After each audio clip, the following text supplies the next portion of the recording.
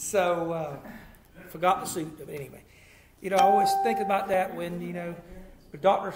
Charles Stanley comes on. He used to, now that he sits up there, he sits. But he would come rushing up to the pulpit or the screen when he would video and start talking. But, hey, that's for the professionals. But glad that everyone is here tonight. Certainly glad for those following along as we are coming down the home stretch. We only have a couple lessons left in the study of the Song of Solomon. And tonight, we will actually have her name pronounced. He will actually pronounce her name tonight. You just resting your hand? Okay. I thought you had your hand raised. As we were in lesson 10, the romantic husband question mark. We have been following along with the Song of Solomon, which we know was really the song of all songs that Solomon wrote, over 1,000 songs in addition to the Psalms and the Proverbs and Ecclesiastes and all the things that we've studied. But this was his love relationship with, we said, that dark-headed, dark curly-haired girl that was from the northern part of Israel in Galilee and that he fell in love with. And we've spent several chapters of them in their courtship, in their dating. We followed them along as they were married. We even went into the bedroom with them as they were on their honeymoon. And then we had the day after when we had a little fight. And then they tried to make up a little bit last week. And today we'll pick up with that, because the last thing we remember, she was going out to look for him. He had come home late at night and knocked on the door, and she said, "Hey, my feet are clean, my robe's up, I ain't getting up and coming to the door." Well, he left after a few knocks, and she finally wished she'd gone, and when she got there, she was gone. And then she went out after him. And then, depending on which perspective you look at, she was either physically beat up by the people who were helping her look for her husband, or she was in her mind beat down because she was so upset looking for her husband. And she was enlisted the help of her friends, the daughters of Jerusalem, to go out and find him, because she couldn't find him. And she gave us that picture of the love of her life last week, the tall, dark, handsome, well-built, muscular guy that we talked about. And we got that description.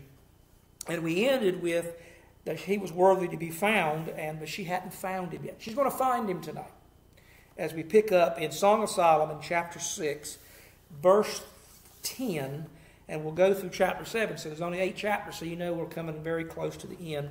And certainly thankful for all those who have followed along, for those who have fulfilled this promise to a former member who wanted me to teach this, and I think we've all been blessed as a result of it. So I will say a prayer for us, and Nancy said she was going to read tonight, and we'll do that after we open with prayer. Father, once again, we thank you for the privilege it is that we have to come in your house and open your word and go expositionally through it word by word and to get everything that you want us to hear. We thank you for the technology that takes it into the world, and for those who are listening, for those who couldn't be here. We pray that it would touch hearts and souls, and that everything we do would bring glory to you. And we ask it in Christ's name. Amen. All righty, Nancy, let's start in verse 10 of chapter 6 where we left off. Okay, Song of Solomon, verse 10. Who is this that grows like the dawn, as beautiful as the full moon, as pure as the sun, as awesome as an army with banners? I went down to the orchard of nut trees to see the blossoms of the valley, to see whether the vine had budded or the pomegranates had bloomed. Before I was aware, my soul sent me over the chariots of my noble people. Come back, O Shulamite, come back, that we may gaze at you. Why should you gaze at the Shulamite, as at the dance of the two companies? How beautiful are your feet in sandals, O Prince daughter.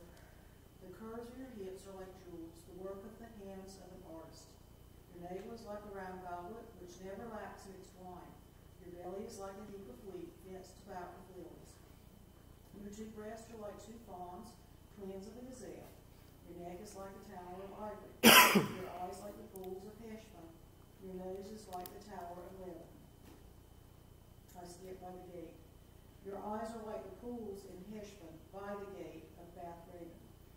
Your nose is like the tower of Lebanon, which faces towards Damascus. Your head crowns you like palm, and the flowing locks of your head are like purple threads. The king is captivated by your tresses. How beautiful and how delightful you are. My love with all your charms. Your statue is like a palm tree, and your breasts are like its clusters. I said, I will climb the palm tree, and I will take hold of its fruit stalks. Oh, may your breasts be like the clusters of the vine, and the fragrance of your breath like apples, and your mouth like the best wine. It goes down smoothly for my beloved, flowing gently through the lips of those who fall asleep. I am my beloved's, and his desire is for me. And that's the word of God for the people of God. Thanks be to God. And may God bless the reading and the exposition of his word. If you didn't know, this is absolutely the most sensual speech or vocabulary in the entire Bible. Even a little bit more sensual than our study of the honeymoon time, as they are getting very romantic again as a result of this. As we left, we remembered that Solomon had left. They'd had the little skirmish. He had left. She went looking for him. And she had gotten the daughters of Jerusalem to go look for him, and she was out looking for him. And she had an idea where he was at because she knew him well enough that he was in the garden, and in fact he was, because we pick up with that in verse 11.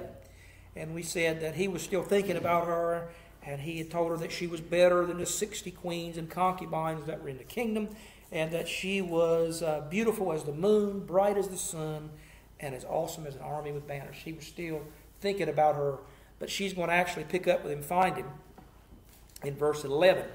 Now in verse 11 it picks up, depending on which version, some think it's a thought, but some think this is him saying, where did he go? He went down to the garden, to the orchard, and was looking at the blossoms of the valley to see whether the vines had budded. He'd gone to check the pomegranates. He was there looking at all of the things, because remember, he was an outdoorsman. He was a gardener. He was a naturalist. He was where he loved to be, and he left when he left her. He went to the other place that he loved, is where his garden was at, dealing with the fruits and the things of the garden. And he was just caught up in all of that, and which really is what we're going to pick up tonight as we start. But as always, we have to have a little humor because of the seriousness of this. Not in a serious way of serious that we're not like John. 1 John has been on Sunday school, but this is a little bit the wording and the things we're talking about. It's not something you usually talk about, love and all that stuff.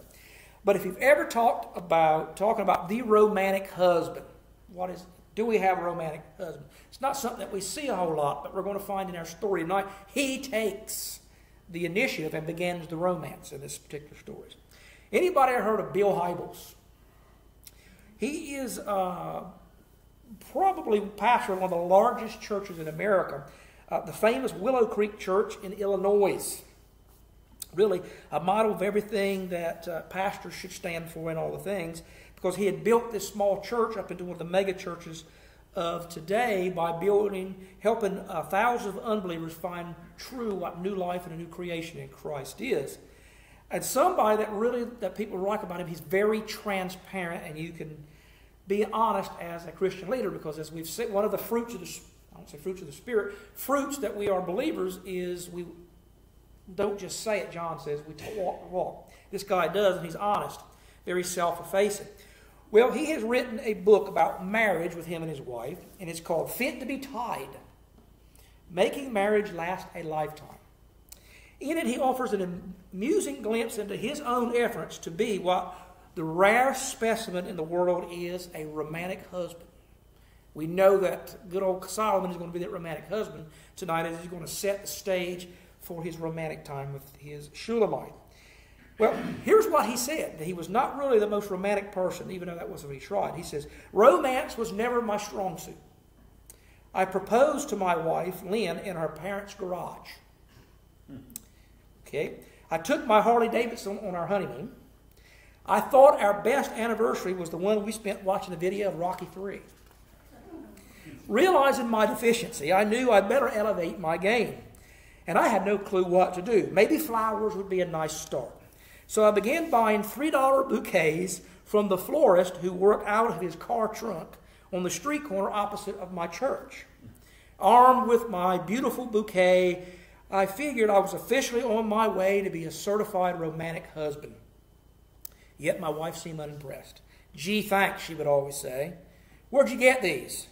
And he said, I would always remind her about the guy with the flowers in the trunk and I was a high-volume buyer. I get $1 off stopping there so often, and $2 off if they're a little bit wilted. I would always grin and felt very pleased. Well, the flower gifts began to trail off because my wife continued to seem unmoved by my romantic outburst. It seemed odd to me until the truth finally came out at our regular date night. You see, Bill and Lynn occasionally had a session for clearing the air, a time for mentioning the kind of little grievances that would eventually become a problem if not nipped in the bud. What Solomon would call the little foxes. Way to think ahead of it. There you go. You're on the right page. On this particular evening, I was at a cheap restaurant, and we were having one of our sessions. Lynn brought out very carefully a prepared list of complaints against me, and I was checking them off with her. Yep, guilty as charged. Oops, yep, right. Ouch. Ooh, yeah. Oh, so true. I need to take care of it. At the end, I was a little dizzy, but I promised I would make a few changes. Lynn says, thank you. Now, how about your list? Well, I didn't really have a list, but it seemed fitting to come up with something since she had been so thorough against me. Well, he said, there's one thing. You know, I've stopped the flowers lately, right? Can't say I've noticed, she said. I couldn't believe my ears. Well, there you go. That's the problem.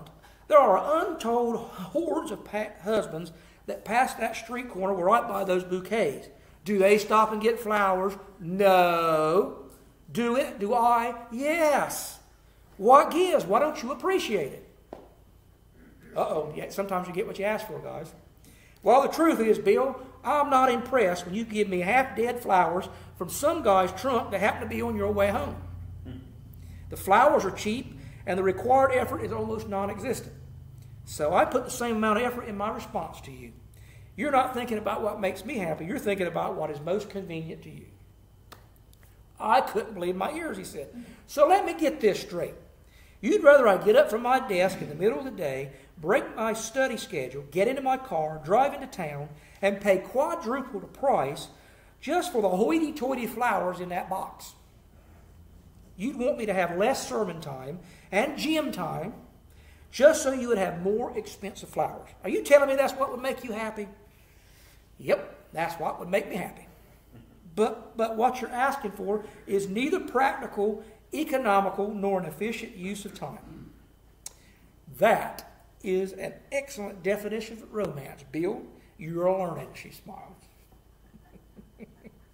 Bill was getting his education that sometimes practicality and economical doesn't play when it comes to being romantic and impressing our, as my father-in-law used to say, our honeys. Well, we guys just think a little different. We like sports because there's numbers to crunch, stats, home runs, rushing yards, touchdowns, free throws, goals against, all those things, you know. We like all that stuff. Spreadsheets at work, but, you know, sometimes romance just has to deal with something that we don't deal a whole lot with, and that's emotions. Well, if we substitute the concept of worship for romance, we have a very similar concept. Remember, there was a woman named Mary who sat at Jesus' feet while her sister Martha ran hysterically around the house cooking and cleaning. You all remember that story, right, from John? I think it was, yeah, Luke told us it. And what did Martha complain? Tell her to get here. And Jesus defended Mary, says, because she's doing the, quote, one thing that was appropriate. Once again, observing the same way in the romantic husband, the same way it works with God. Mary was not practical. She was not economical, nor was she efficient in her use of her time because she was sitting there listening to every word Jesus said. But worshiping Jesus was about devotion and emotion, not those other virtues, the same way the husband has a relationship. Sometimes it's not practical with the wife. You see the combination? We said, you see how the allegory can come in it. Romantic love and worship is no time for quote-unquote coupon clipping, and is measured less by the mind than by the heart. So some things that we do for our loved ones, they don't have to be husband and wife, it can be child, parent, or whatever. Sometimes it's what we do with the heart. It's extravagant. And that's the reason why we've been seeing that Solomon and Shulamite have been dealing with extravagances throughout this book. The love metaphors, the perfumes, everything that they shared in the word description of each other. To the rest of the world, it sounds crazy.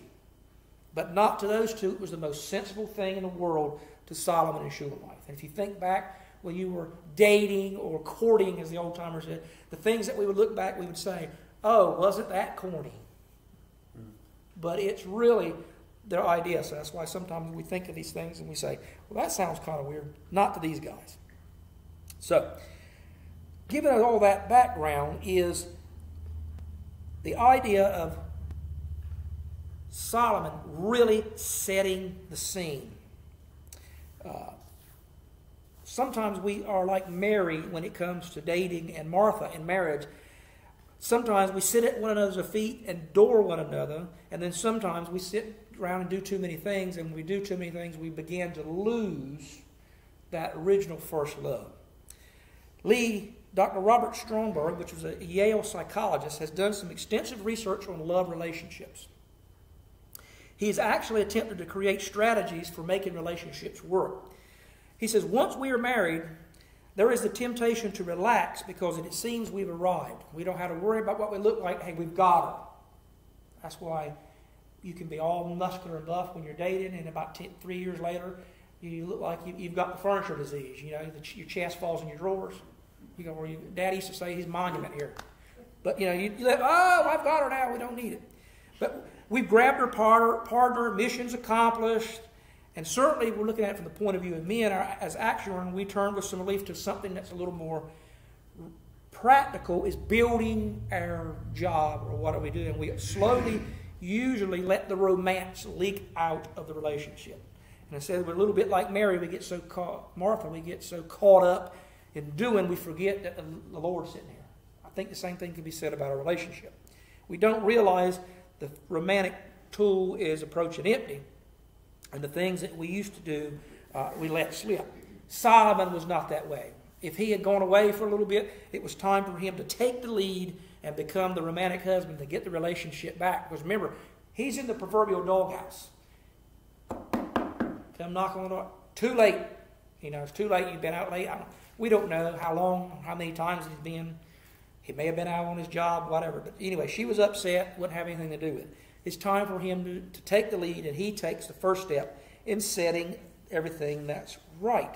So we remember that from chapter 6. And remember that the original writers really don't put into effect the numbers. This was originally just one big letter or song that was sung, and then, of course, mankind, when we set it, Bibles have changed it to chapter 6 and 7. They're not inspired. So the last verse of chapter 6 should really be the first verse of chapter 7 in the original Hebrew documents. So the first verse that we see, we finally get to see what her name really is. We've been calling her Shulamite, but he actually comes out and calls her that. And he says, return, return, O Shulamite, return, return, that we may look upon you. We've referred to her all along by her derivative of that name, the Shulamite, but here it is, and only here for the matter that she's identified. He finally comes out and calls her by what we know her name is. Now, he begins talking about return, which really can translate, what do you think it would translate? Come back home. Come on back home. Solomon saying, come home, so not only can I look upon you, but so we can all look at you. So he's brought in his friends, and they're all calling for her to come back home. Not in a lustful manner, but because he misses her. Remember, they had a little fight, and he's going off back by himself in the garden, and he wants her to come back home, and it's a plea for reconciliation. Let's get back together. Let's get back the way it was. We'll deal with it. He longs to see his wife and wants her back the way it was. Now, she replies in the form of a question, and initially, it's a puzzling question. And Dr. MacArthur said, we don't really know absolutely certain why that little section was in there that I just read about whether he was in the garden or not. Whether that's what it was about or not, know for certain. If he says that, hey, maybe we don't know for certain what it is. And there's a puzzling question here that Dr. Jeremiah says. And here's what it says. What would you see in the Shulamite, as it were, the dance of the two camps? Huh? Let me read that again. She's responding because he says, come home, I've missed you. And she says, well, what would you see in the Shulamite? As it were, the dance of the two camps. Gary Crawford, in his commentary, makes something that we can maybe get some explanation of these odd words. And he says, there was a dance called the Mahanaim, M-A-H-A-N-A-I-M, Mahanaim, I guess. Or it translates the dance of the two camps. Now, Mahanaim was also a place. Now, if anybody knows what it is, I'm going to let you come up and finish. Because I would have never done it. Anybody have any idea what was special about that place? Good. If you did, somebody's been doing some good research, because I'm cheating. I've got the commentary here. Mahanaim was a place. It was a place where the angel of hosts appeared to Jacob in chapter 32 of Genesis.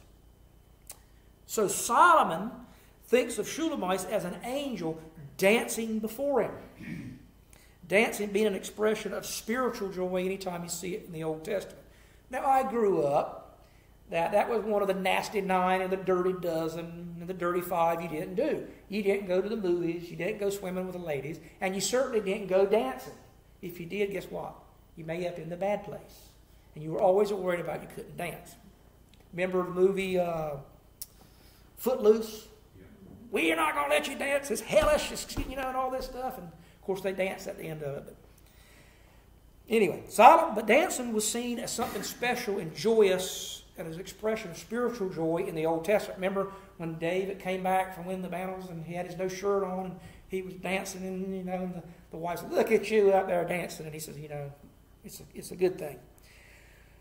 But anyway, they were excited. They had been torn apart, and now he says, he begins to think of her in spiritual and excitement terms of a spiritual joy, because it was the place that he saw her of a place of dancing.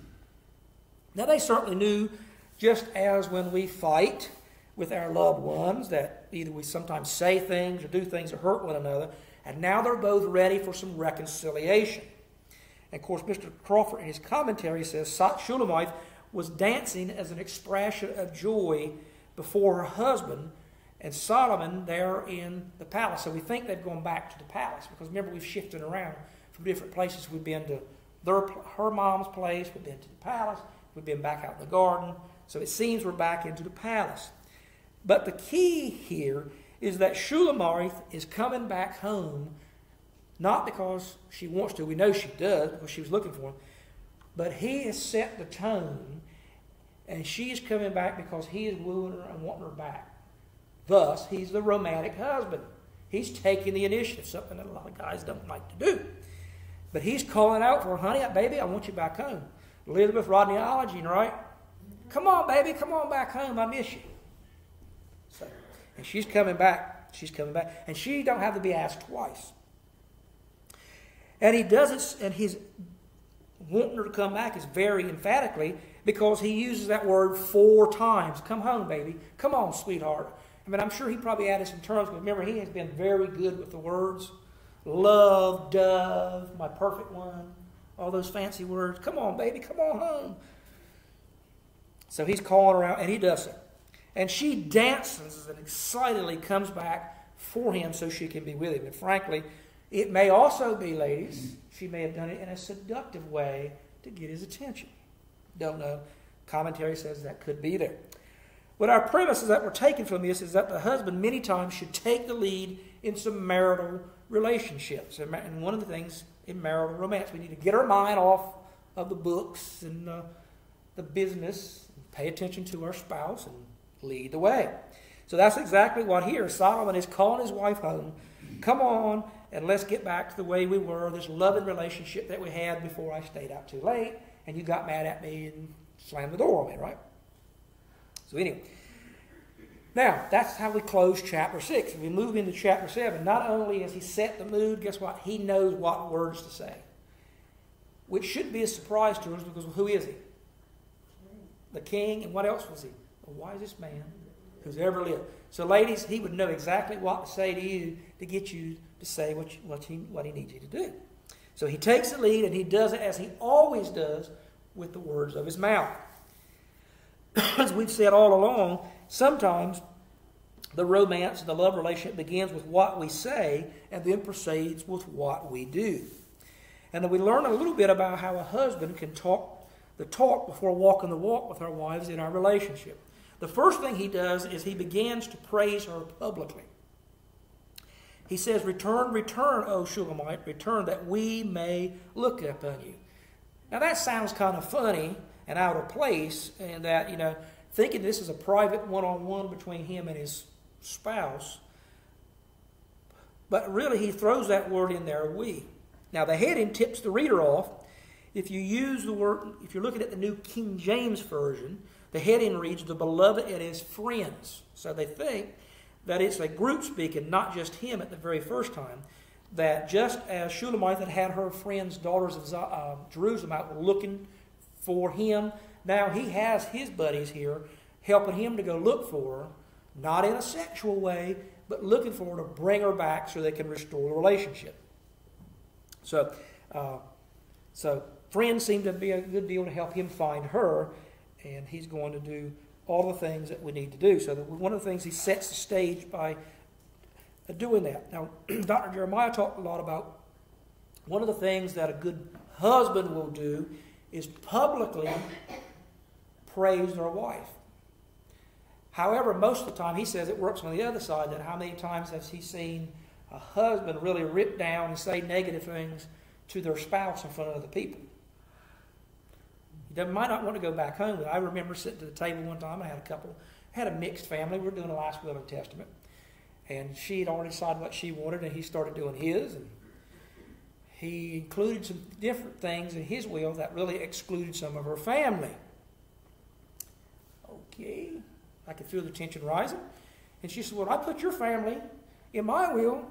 How come you're not doing it?" He said, "Let's get one thing straight. I don't think your children deserve a thing I've got." I said, "Let me tell you what, I'm glad I ain't got to drive home with him."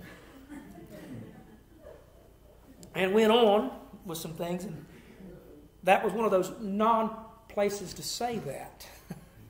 But how many times have you ever seen anybody out and you heard a spouse talk derogatory to another one and beat them down? And Jeremiah was talking about, there's a time and place for that. One of the times you don't air it publicly. But we should do the opposite, is praise our spouse in front of other people, because guess what? It will get back to them. And it'll be better. And of course, one time he said, if you got a mother-in-law, praise your wife in front of your mother-in-law, because your mother-in-law will say it back 10 times fold to your daughter, to your wife. But anyway, we praise them publicly so that other people can see how much we love them and how much the relationship is. Well, then he spends the next few verses praising her personally. And he begins by a description of her. So we get another description of her. So Ed's not here to blush. So if he blushed on the honeymoon night, you're going to blush a little bit here in chapter 7 as he begins to describe just how beautiful she is to him. Whereas in the first time that he described her, he began with her hair. Remember, she had the long, curly black hair that looks like goat's hair. And we saw Angie had the picture that night and sent it out. And I'll tell you what, it looked like the back of some woman's hair. Those beautiful black curly hair. This time he starts on the other end of her. Something that some people don't find attractive, but some people do. It's very sensual out there. And he describes that she has very beautiful feet. And they were not only they were beautiful in the sandals that she wore. And he described her as a noble daughter or daughter of the princess. So we know that she took care of herself. She was kind of, what's the word I want to see? What is it when you worry about yourself? Self-conscious. There's the word. Too many Diet Mountain Dews. I can't remember stuff. She's self-conscious. Remember, she was worried about how dark she was, and she wouldn't fit in. But he's building her back up and setting the tone, remember, for this romantic time. And he begins, you have the most beautiful feet. Now, that's true. There are some people that have beautiful feet, and then there are some that don't. But she does. Shulamite does. And it really is one of the things that's central to him, that she takes care of her and she has beautiful feet. And he describes her here as a noble daughter or a princess. So he describes her as one of the princes. You know, some husbands call her honey, sweetie. He calls her his princess, and that she's almost like has nobility about her in the way that she takes care of herself. Well, he begins to move up a little further, and ESV describes it as rounded thighs like jewels. I have the impression that she takes very good care of herself because she has long, slender, fit legs. Now, there's guys that like the other end of the body. There's guys that like the other end of it. To me, that's one of the good things if a woman takes care of herself, has nice legs. She takes care of them. Me and Solomon have that in common. Good fit legs and feet are very important to have in Rodneyology and certainly in Solomon's ology. And he likes that about his wife. She has beautiful feet and long legs, and I say amen to both. But Dr. Jeremiah brought it up. It's time that husbands really set the fact, and one of the things that he's getting ready to say here, she has rounded thighs like jewels, the work of the master's hand. And the commentary says that's one of the things that as husbands should really recognize. Society has really poisoned the way that we look at the body. But Solomon says, my wife is beautiful and she is made from the Creator. God created his wife and he made her perfect. Beautiful feet and beautiful legs. And he said it's almost like she was masterfully created.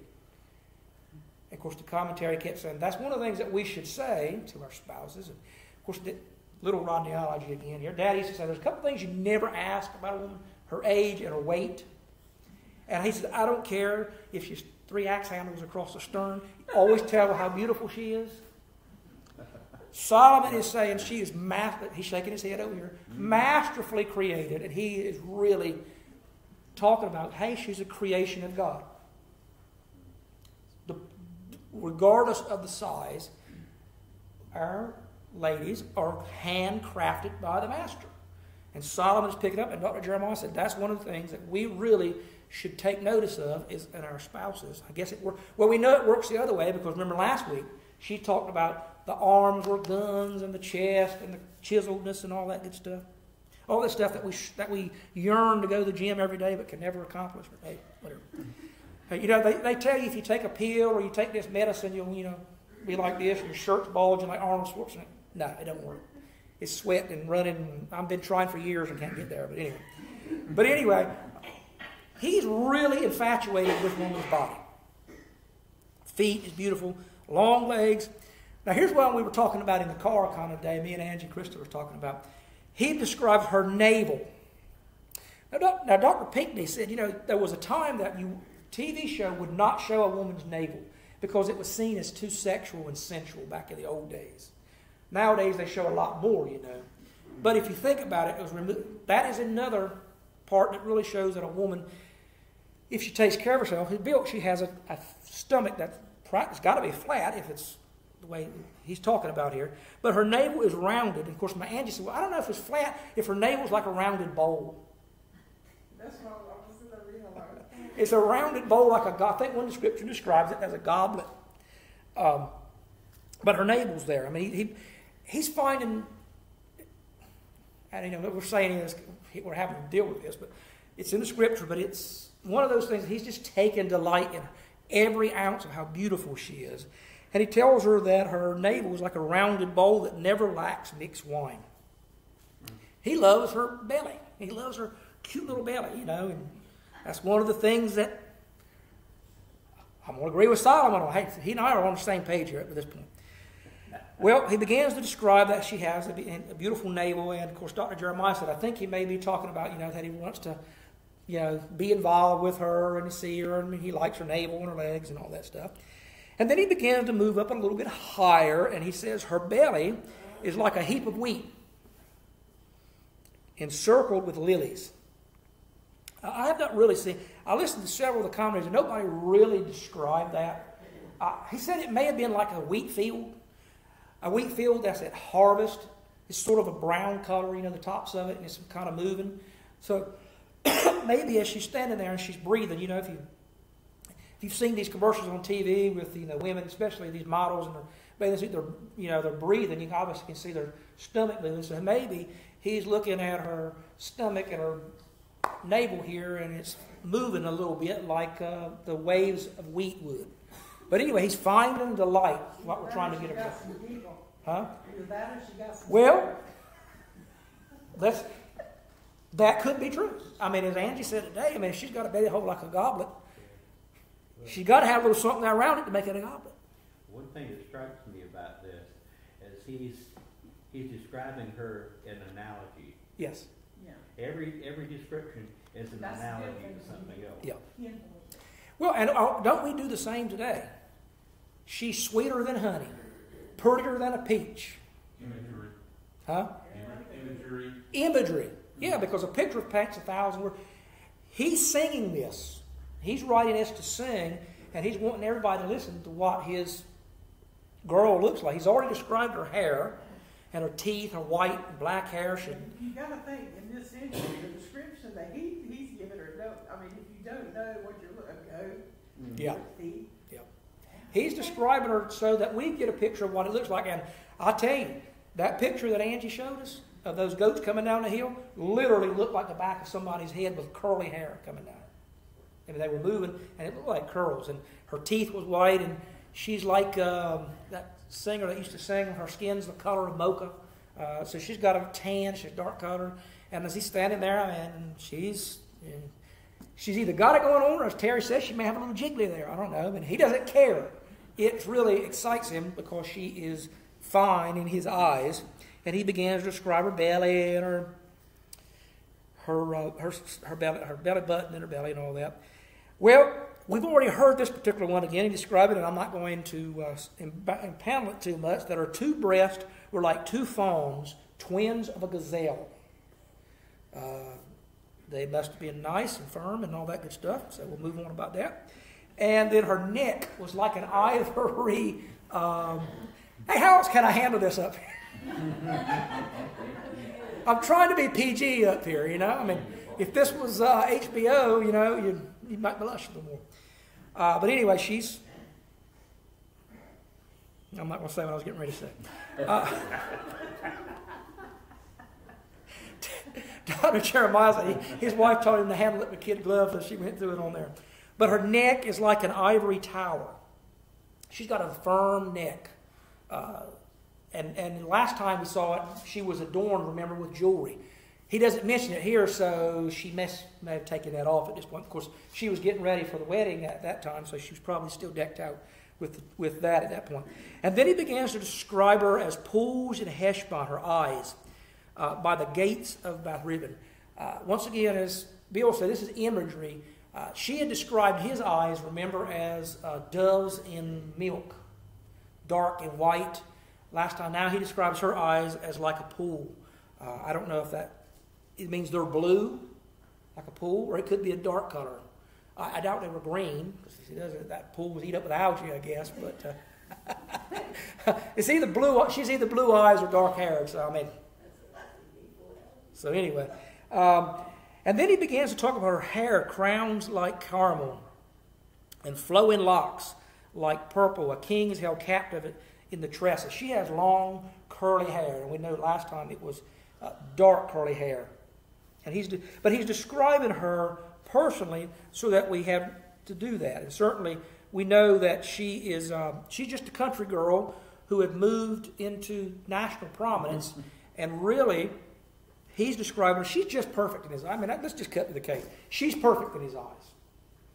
Now, whether she's jiggly, as Terry said a little while ago, or whether she's fit to be tied, regardless to him, he doesn't care. She is the coup de grace. She's it for him. And I love what Dr. Jeremiah says. We really need to start seeing our wives as Solomon saw his wife. He says, love has a way of making the one that we love perfect in our eyes. Daddy used to call it when I was growing up. He'd say, oh, Rodney, you're just looking through rose-colored glasses. Think! Use your head. Because I'd be talking about when I was in high school this and that. And I'd say, Daddy said, listen, the women make you do stuff you wouldn't ordinarily do. Think with your head, your eyes. You're looking through rose-colored glasses. All I could think of was there was a movie that called Shallow Hal. Anybody ever seen it? And, he looked at her, and she was built like a swimsuit model. And when he looked the other way and everybody looked at her, she was suiting out about 350 and kind of had cankles. But he felt ultimately, he loved her. But every time he saw her, he saw one thing, and people were like, what are you doing? And she actually sat in a chair one time, and the chair broke, remember? And he said, why'd that happen? But anyway, he thinks she is perfect. And in the summary statement in verse 6, he really sums it up. How beautiful and pleasant you are, O loved one, with all your delights. In all the world, there was no such delight for his spirit, and no one as fair and pleasant as she was. I should have bought this in tonight, and I actually read it, but it didn't translate as good as I wanted to. It's been a while since we used Eugene Peterson's message. That is, if you ever want to learn something, get it out. It really puts it in everyday language. Here's how we translate this. Your beauty within and without is absolute. Powerful and personal praise. She is everything for him. Well, warning. The couple is not finished praising each other in their bodies yet. It's clear they like what they see when they look at each other, and they seem to never be tired of talking about one another in this situation, except when they had the little little flare up there. And we can assume, even though the old saying about what assuming does, that they are now in the privacy of their own home. They're not out on the streets. They're back in, if they're in the temple, Jerusalem, they're there. Wherever they may be, they're alone. It's just the two of them there. And then Solomon has given us this very sensuous description of his wife. This is the third time that he's described her body. Over in chapter 4 he had done it. And then in chapter 6 he had talked about it. And he did it in very specific terms, starting from the head to the feet and then from feet to head. Dr. Jeremiah said, as I was preaching this, he said, I got some not again looks from my audience, the way y'all kind of looked at me a while ago as I was going through it. It seems a little bit of uncomfortable and squirming as we talked about it. But I couldn't help but read this here that C.S. Lewis did. Allah is his favorite guy. He would be proud that I put this in. From his book called Mere Christianity, which really explains the essence of our faith and the logic behind it. At the time he wrote it, C.S. was just a bachelor, but he had some perception about Christian sexuality, which is what we're talking about. He says, quote, Christianity is almost the only one of the great religions which thoroughly approves of the body. God himself did what once he took on a human body, and some kind of body is going to be given to us in heaven. We're going to have a new body. Remember, Paul says the old body is going to be replaced by a new one. Christianity has glorified marriage more than any other religion. And nearly all the greatest love poetry in the world has been produced by Christians. So if anyone says that sex in itself is bad, Christianity contradicts that person at once. End quote. So society has really made us, when we talk about this, to squirm and think bad, because we think about it from the point of view of the outside world. Oh, it's this and that, and we compare ourselves with this and that, and it's a negative. And the church has come in because they've let it poison. But C.S. Lewis says, no, really, God created the body and made it who it was, and we should appreciate it. But we've let society dictate, like everything else to us, the negativity of it. I'm going to read on what he says. Quote, if you think there's something ugly about the human body or sexuality, you didn't hear it from God. Over the centuries, we've seen cultural influences that brought that perspective into the church and into society, which was the overreaction against public immorality. In fact, the human body is beautiful, and it was made by no one but God himself, which does not make anything ugly or make anything dirty. We are so shocked by Solomon, but he's the one who's right. Perhaps he would be shocked by the modern church's dealings with sexuality if he was to see it today in the past the way we look at it. I never thought about it, but as Oz would say, you got to read some C.S. Lewis, he makes you think.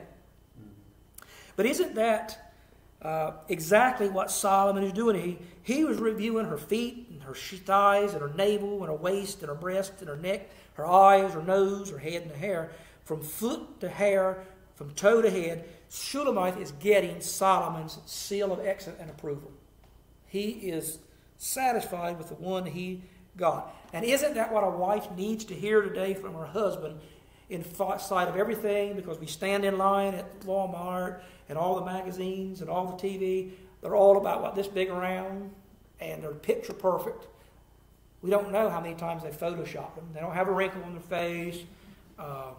They've got, they're picture perfect. They're double D's and 32 and a little 28-inch waist with double D's up top and nice thighs, and they are perfect. And we know there's nobody perfect in the world. And Solomon is describing, baby, you are perfect in my eyes. And he's setting the scene. And she needed to know that she was being appealing, and she would be appealing then. She'd be appealing 5 years later, 15 years later, 25 years later, and all of that. She needs to know today exactly what needs to be done. Dr. Jeremiah tells the story here. You've got to have these stories in there to keep this going here. He says, one minister clearly kept the fires of his marital love burning well over the years that they had been married. He said anytime he would go off to a pastor's retreat, he would tell a couple of friends of his, I can't wait to get to see my wife this weekend. When I get home, the second thing I'm going to do is put down my suitcase. It was surprising and amusing, but he wasn't being rude. He was actually being godly and enjoying the wife and praising her publicly and admittingly loving and desiring his wife and her body that he had given. I love that saying. The second thing I'm going to do when I get home is put my suitcase down. The first thing is, baby, here I come. And so husbands need to make sure that we tell our wives that we appreciate them and all that is there. We shouldn't be embarrassed about doing it and all that. And we certainly should do it physically, praise her physically, and certainly publicly.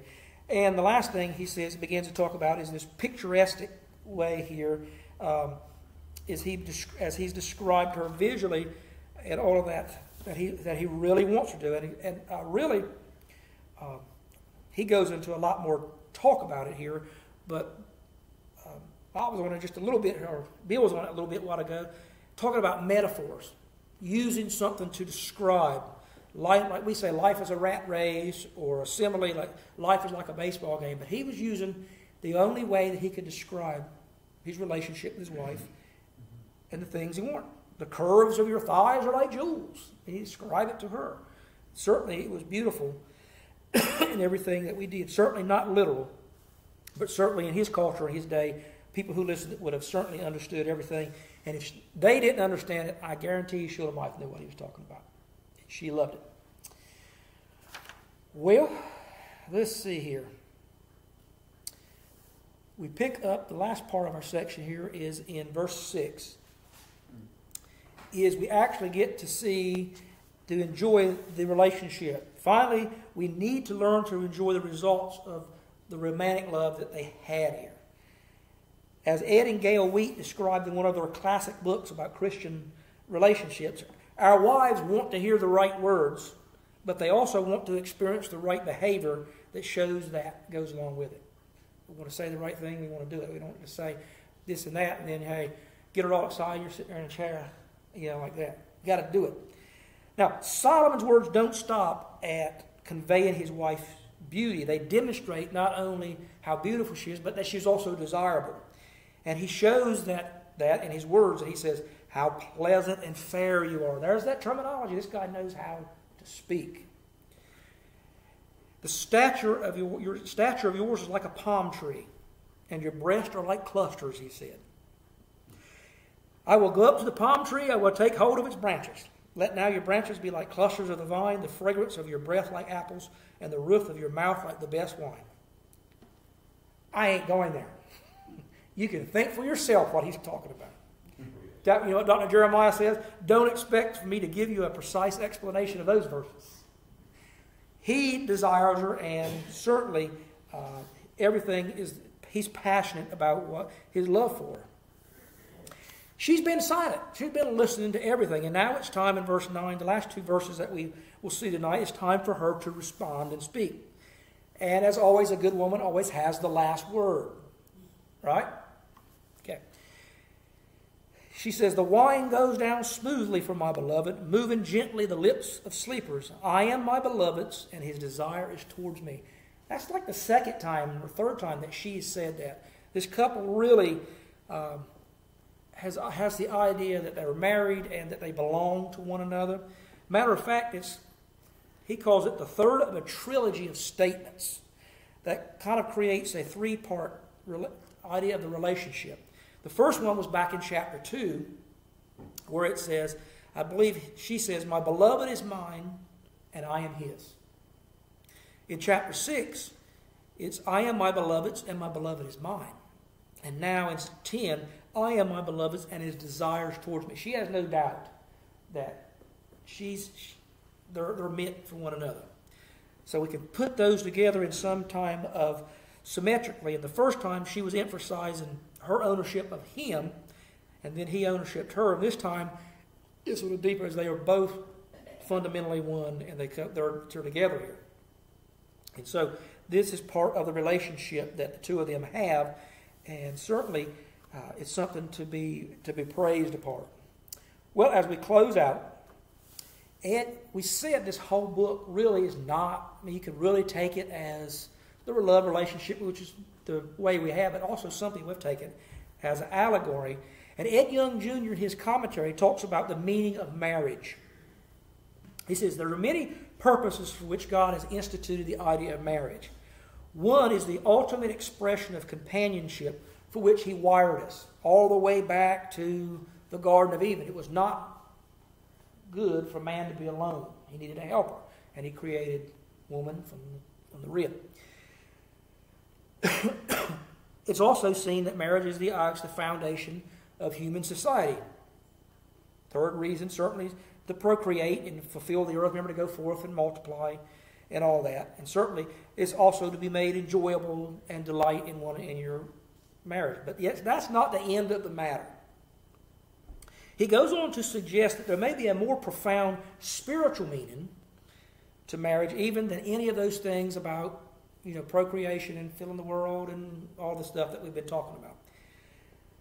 And this is where we get to allegory this whole book. The sacrament of marriage represents the bond between Christ and the church.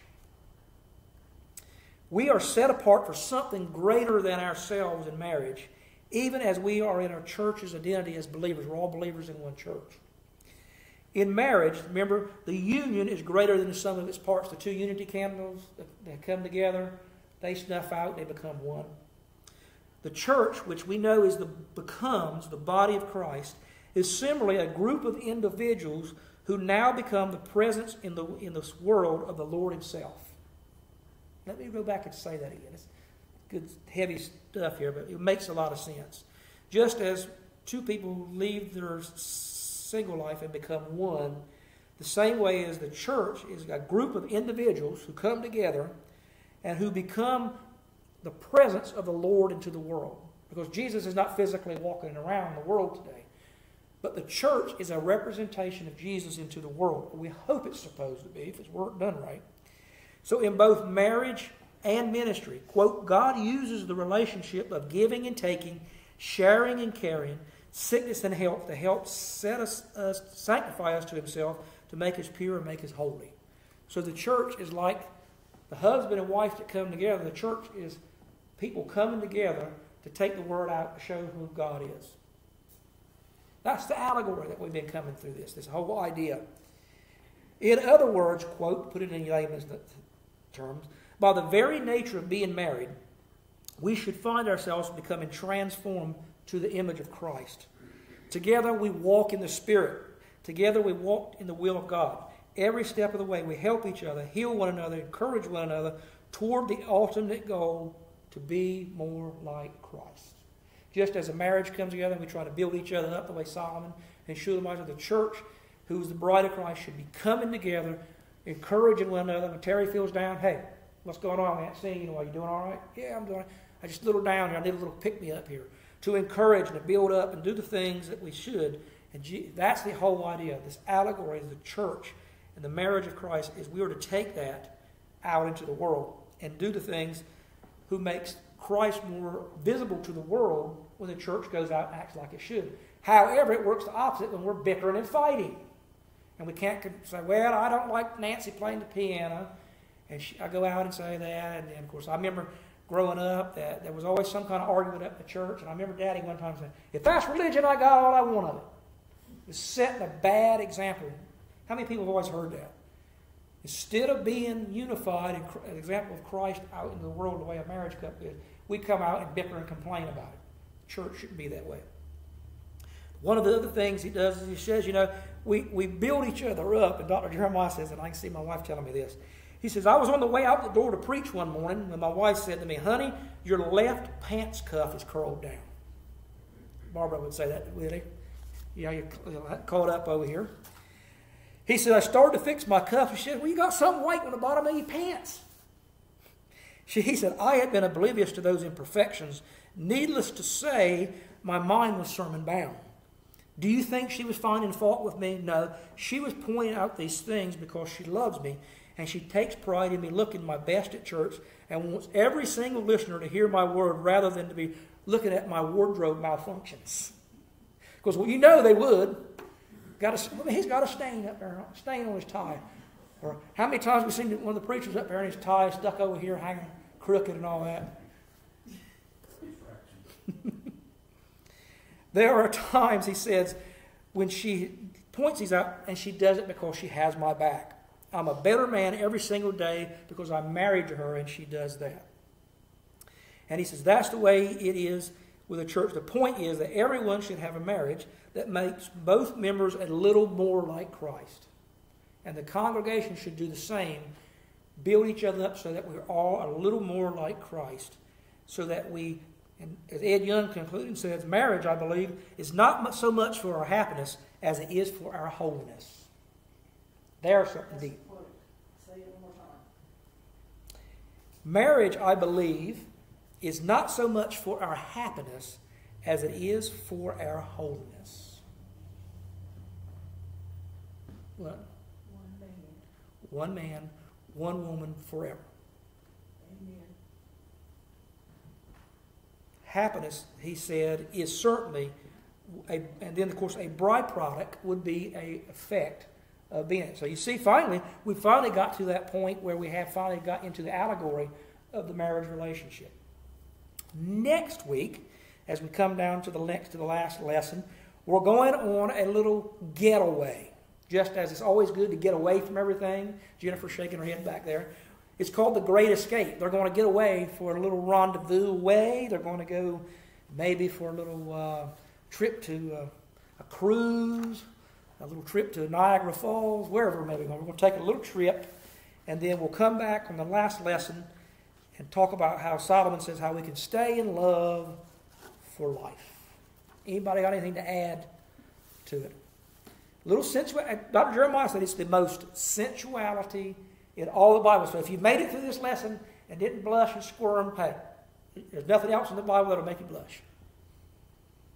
I couldn't help but think when you were talking about how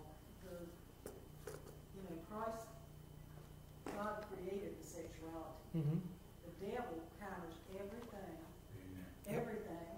And what did they have going on in the temples? Those pagan gods. They had the prostitutes. Yep. And that was part of the religion. And Yep. how he countered the wonderful sexuality with the awful, which the world is doing today. Mm-hmm.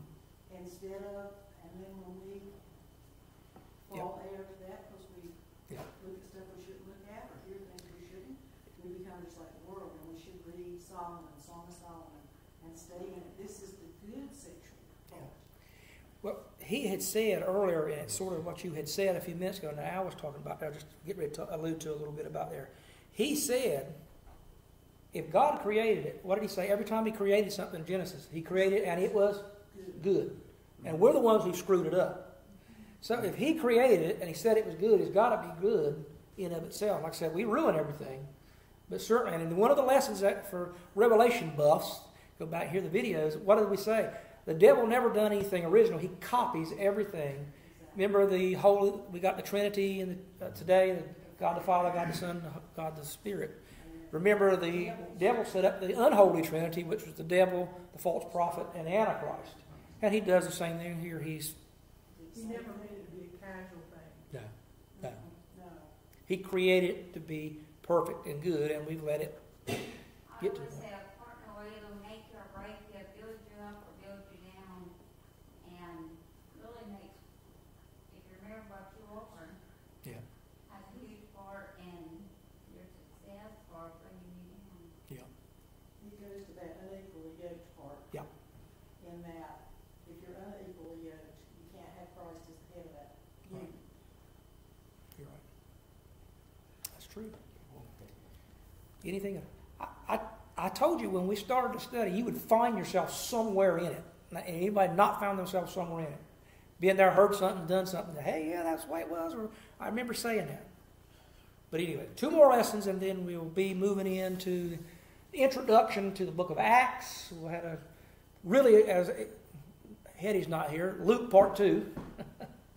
But coming up in a couple of weeks. But anyway, I really enjoyed it, and thank you for letting me teach on it. As I said, next week, the Great Escape, and then we will wind it up the week after that. Anybody have anything else to say or add to it that come to mind? Think about our enemy. Poison the water, pervert everything that's good and true. Yep. Part of his counterfeit, and certainly the very opposite of our best interests, of the Lord's best interests. Yep. Well, the original church in its purity was supposed to be that way, and then slowly but surely. Notice it was not from outside the church it was destroyed. It was always from the inside out. Heresy, lies, falsity comes in and destroys it from the inside, not from the outside. Just the same way as in a marriage. Most of the time it's not the outside, it's from the inside. How, Nancy's right about it, how profound is that statement that we did at the very beginning when she says, beware of the little foxes that ruin the vineyards. I mean, how many times does that keep coming up? And we just kind of blew past it, and we're like... The first thing the marriage counselor should say is, okay, tell me about your little foxes. Because it's not the big things. What's going on in your problems. Not screwing the toothpaste lid on, leaving the toilet seat up, not putting the milk back without the lid on it, or... Some people shake, Bill said, I've seen those things, The things that we do that irritate are the little foxes. And I remember we kind of just blew past it the first time, but I keep thinking, wow, she was on to something because she knew that the little foxes would keep coming back and causing trouble. Because the big things really usually drive people together. It's the little things that aggravate us. Oh, yeah. She burnt the chicken. She got bad perfume. He leaves the toilet lid up. He don't take the trash. Put the toilet paper on backwards. The toilet paper's all backwards. I used to work for a lady before I started practicing myself, and that was some of the things that we would do when we were clerks and carriers and all that. And she'd come in and she says, you put the toilet paper on upside down. I've heard that time, my love. I like mine put this way. I know you like yours that way. There used to be 2 different roles in everything. That's one thing that doesn't matter which way it is as long as it's there. Yes. Wow. Yes.